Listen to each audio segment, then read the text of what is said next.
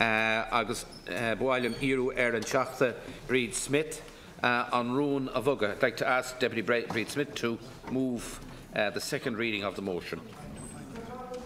Agus tá brónarm I seachtain na Gaeilge nach bhfuil mo chuid Gaeilge fiosú go leor chun é seo a cúr as Gaeilge. Ach déanaí mé mo dhíthil maireach agus I rith an seachtain atá seo chuin. So thank you, and I want to move for a second reading of this bill. And the bill is a very simple bill, and it's an amendment to the Protection of Life During Pregnancy Act 2013. Now, I just want to preempt everything I'm going to say by a bit of an explanation, because the worst criticism I've had of this bill has been from those who say, but you are continuing to criminalise women for having an abortion. Well, just a little bit of history on it. I have tried twice to amend the Protection of Life During Pregnancy Act by removing any reference to the criminalisation of women or medical practitioners who may seek to procure an abortion in this country. And on both occasions, parliamentary legal advice, not external legal advice or some solicitor I would have gone to ask their opinion, or my party would go to, but parliamentary legal advice has been, if you do this, it will be unconstitutional because of the 8th Amendment. And here I rest my case. What we really need, what will end up dealing with all of these complexities of the criminalisation of women and everything else that stems from it, including the likelihood of women dying in this country because they seek an abortion and it's illegal to give them one.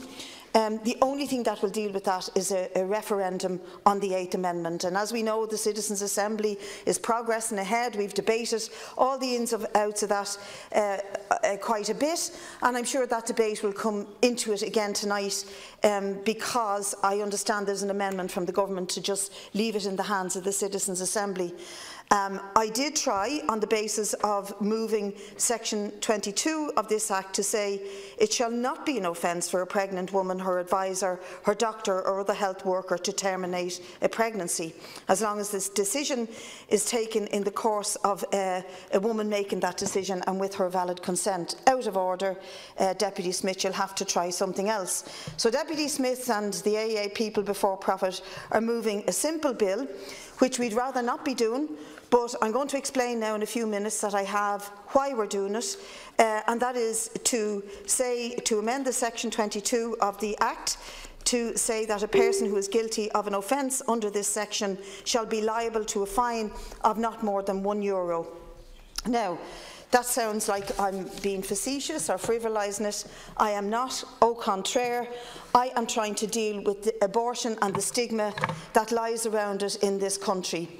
It's been a kind of a strange day insofar as there's a convergence on a piece, which we just discussed, the Tune babies, this bill, and indeed to some extent the struggle for a mother to get health service for her child. I'm talking about Vera Toomey in this case.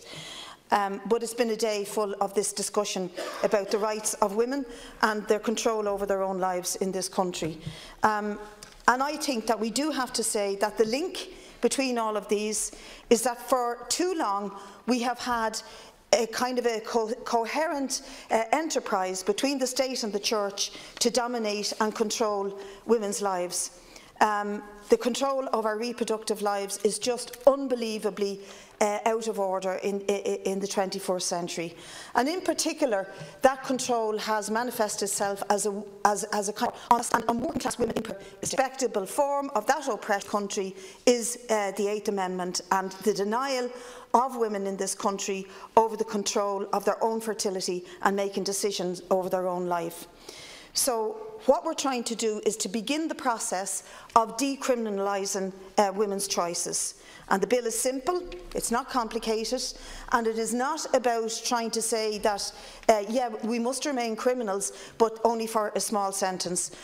The reason for the bill is because in the very recent past, there have been, not very far away from us, probably 60, 65 miles or 80 or 90 kilometres, 3 women arrested and charged before the courts in Northern Ireland for procuring the abortion pill.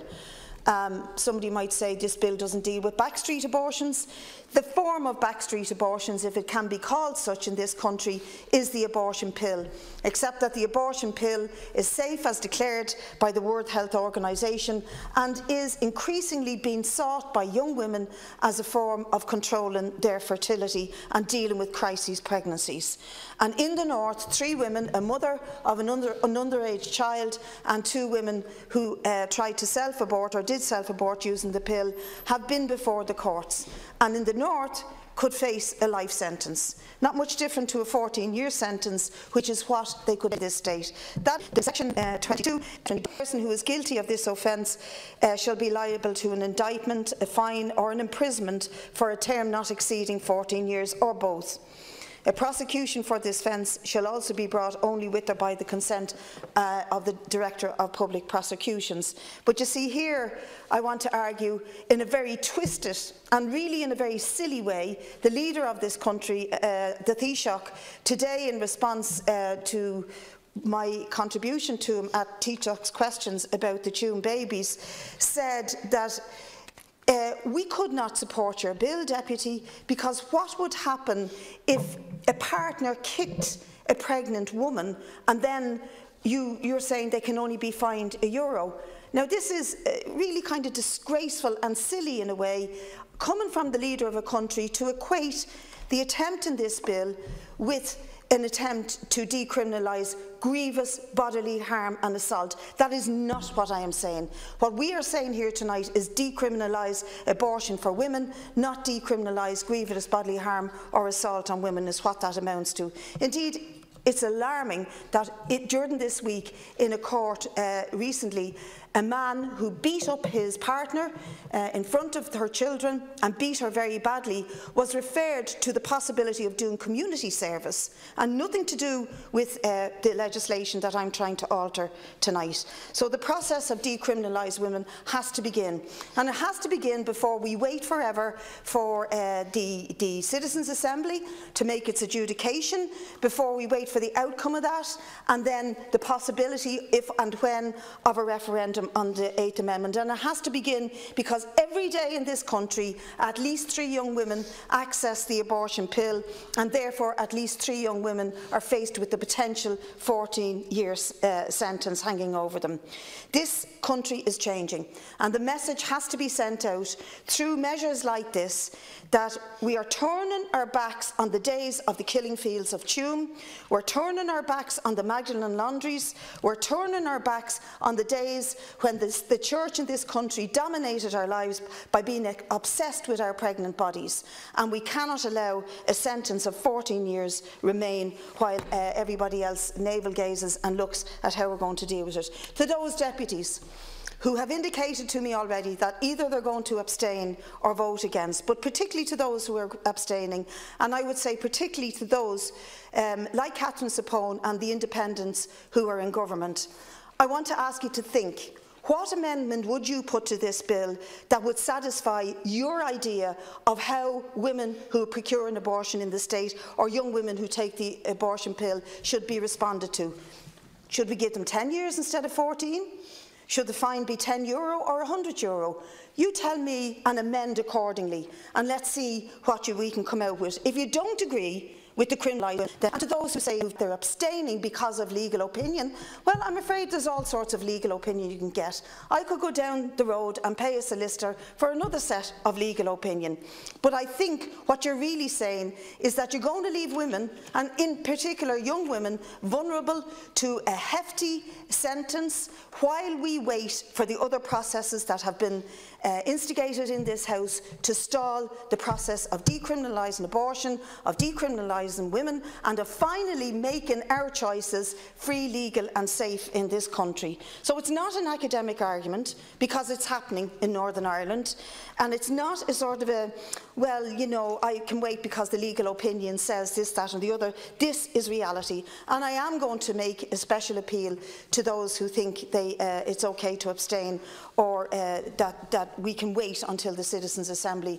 If you've been out campaigning with us standing on the street with your repeal T-shirt and your badges, if you've been marching, if you really believe in what you're saying when you protest against the draconian use of legislation against women in this country, then please think twice, vote with your conscience, don't be bound by party constrictions on your beliefs.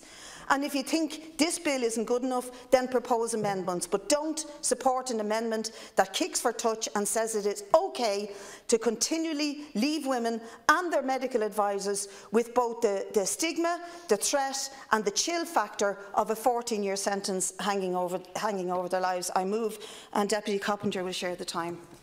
Ruth Coppinger has 10 minutes left.